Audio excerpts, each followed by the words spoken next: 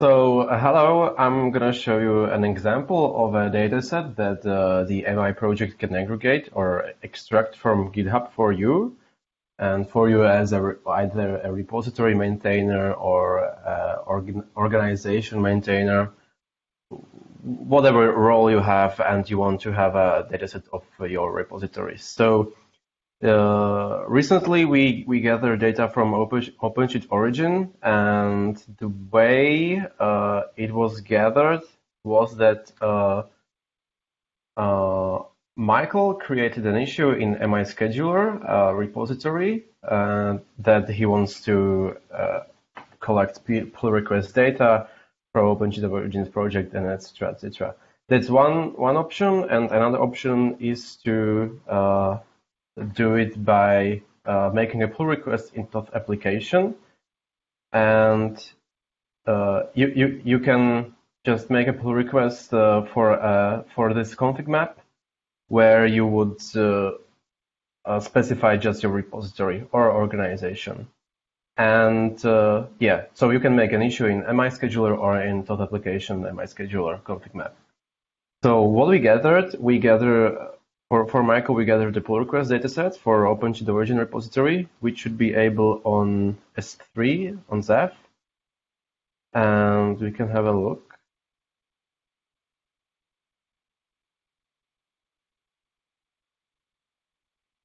Yes, so it's there, and we can ultimately now copy it. We can also publish it on Kaggle if you would like to. Currently, this is not published on Kaggle; it's just on our Zeph storage. So I will download it from the S3. Yes, sorry for that. And the dataset is Jason. Yeah, Jason. Oh, sorry. And the dataset contains entities that were specified in MI. So if you go to the MI,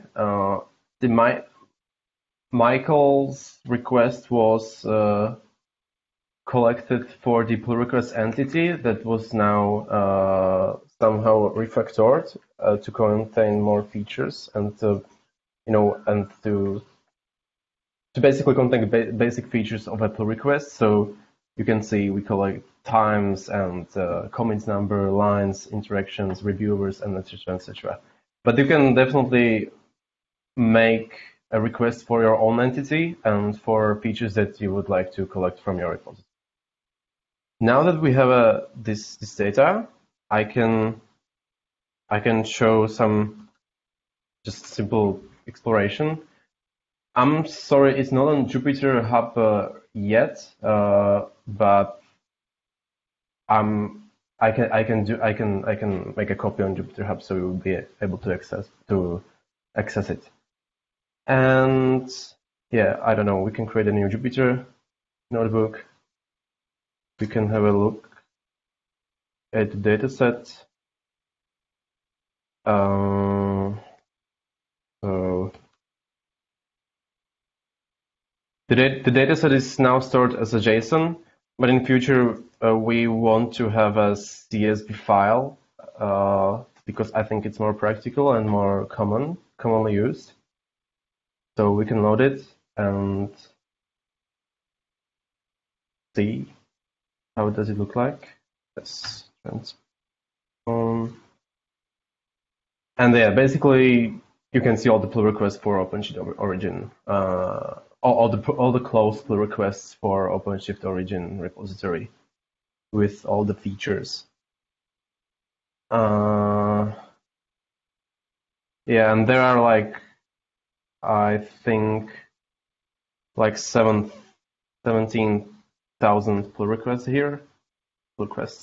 Yeah. So yeah, that was just a short demo on how can we aggregate data for the dataset. And in the next demo, I can show you how can you use that data for your analysis of repository.